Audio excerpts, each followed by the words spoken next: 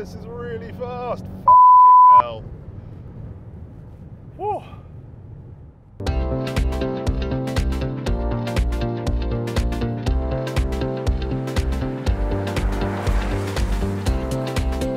This is the S63 AMG. It's the brand new, more of everything Mercedes. It will do your ridiculous sports car stuff. It's got 612 horsepower and it'll get from 0 to 62 in 3.5 seconds thanks to a shiny new V8 twin turbo. But also, if you're a car nerd like me, you'll know that the S-Class isn't so much a car, but a glimpse into the future. So if you see it on an S-Class, then you know that in about 10 years' time, it's the sort of thing that will eventually trickle down to your garden variety Fords and Vauxhalls. In the back of this car, it's a lot more like a Porsche airline seat or a private jet seat.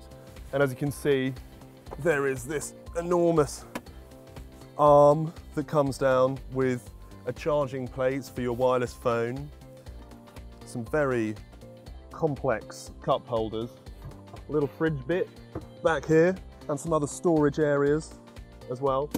And so it really can function as a proper limousine.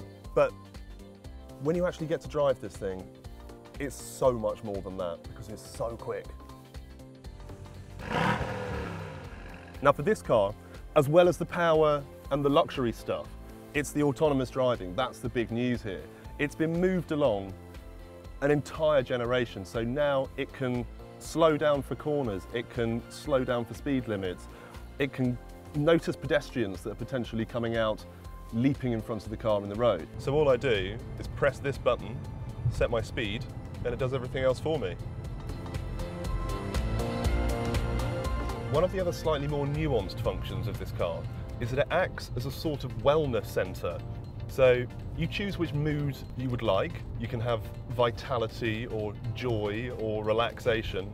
And what the car does is that it sets a special massaging seat program off. It pumps out a fragrance that matches that mood through the air vents. And it also plays you a few pieces of music that match the mood. So this is what vitality sounds like.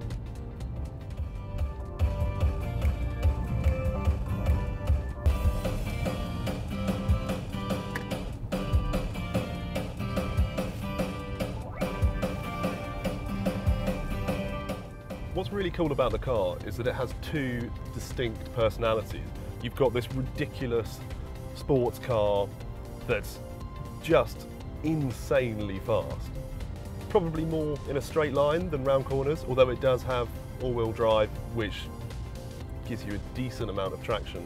But as well as that ridiculous thing, you've also got a soothing, calming, luxury limousine. It really is the Swiss Army knife of cars.